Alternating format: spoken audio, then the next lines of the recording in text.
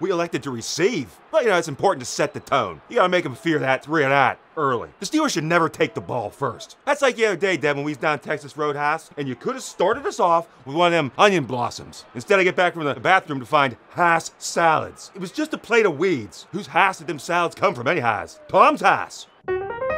This week's episode of Pittsburgh Dad is brought to you by the law firm of Bordas & Bordas.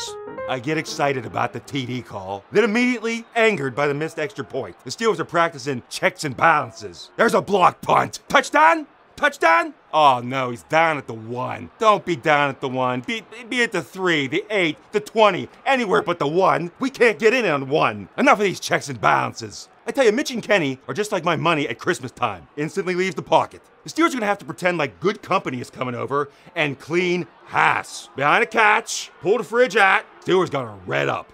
Gardner Minshew. Gardner. That ain't a quarterback. That's a section down Lowe's. The hell's the dad's name? Flooring. Rick, what do you mean Gardner Minshew got that dog in him? What, because he's hairy, he stinks, and the Colts owner would much rather be playing with the younger pup? And yeah, he got a dog in him. This Rich Eisen's actually being kind of nice towards the Steelers. Give him time, he'll soon be seduced by the Jag side, just like Collinsworth. You'll see his teeth getting longer and his face more skeletal as the game progresses. Look at that great punt by the Colts. Why can't we do that? I tell you, Sanchez must be Spanish for McAfee. Down 11, 2nd and 21, pop quiz. Should you go draw play or just lay down and take a nap? Trick question, because they're the exact same thing. This Colts run game is Taylor Swift. Constantly shoved down our throats all day against our will. 24 unanswered points. 24. The only person who can answer this now is Jack Bauer. Oh, now it's 27. That joke had the same shelf life as our interim offensive coordinators. You can't start a fire. You can't start a fire without a spark. Mason's for hire. Even though he's just been sitting on the sideline the last 2 games, while we look at Mitch look completely inept in this offense in every way, shape, and form. You should have put him in after the first INT. But no, you think in your head the right time to do it is when the floodwaters are up to your damn neck. That should have been the lyrics to the song. 3, 2, 1, season. Huh? Somebody said the Steeler fans are spoiled from past successes.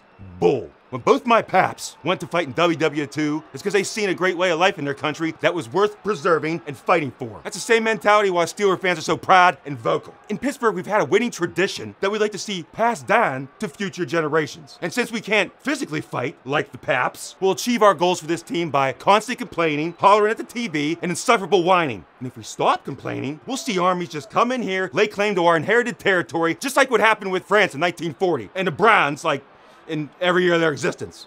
Clean house, go Steelers. Hey, make sure you subscribe. If you don't subscribe, you're living in your fears. Just like punting the ball when you should have kicked the field goal.